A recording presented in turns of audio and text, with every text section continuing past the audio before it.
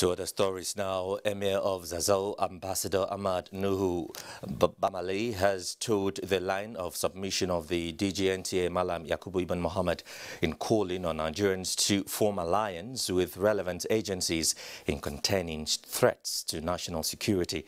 The Emir was speaking at the 15th annual Ramadan lecture jointly organized by the NTA, FRCN and Voice of Nigeria in Kaduna. Haruna Muhammad reports. A gathering of erudite broadcasters in the month of Ramadan. On the menu was a critical assessment of Nigeria's security threat and possible solutions. The Director General NTA, Yakubu Ibn Mohammed, agrees with the Emir of Zazzau for the full participation of the public in supporting the entire security architecture in fighting insurgents and bandits.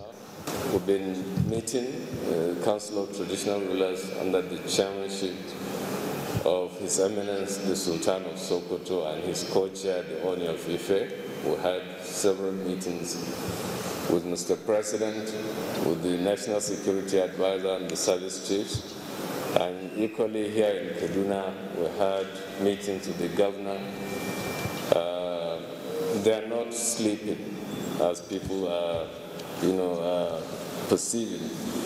They're not sleeping, they're doing their best, only that it is an overwhelming situation that we'll all have to put our hands on deck to ensure at least that the needful is done. We should be very vigilant and we should be very wary.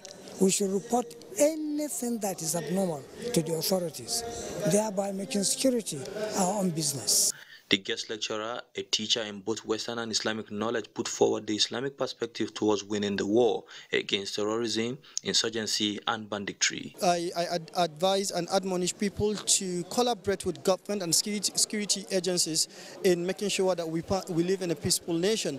Also to collaborate with security agencies to fish out the bad eggs among us. The 15th edition of the NTA FRCN VON Ramadan lecture also gave room for guests to ask questions, which were addressed by the guest lecturer. In Kaduna, Haruna Muhammad, NTA News.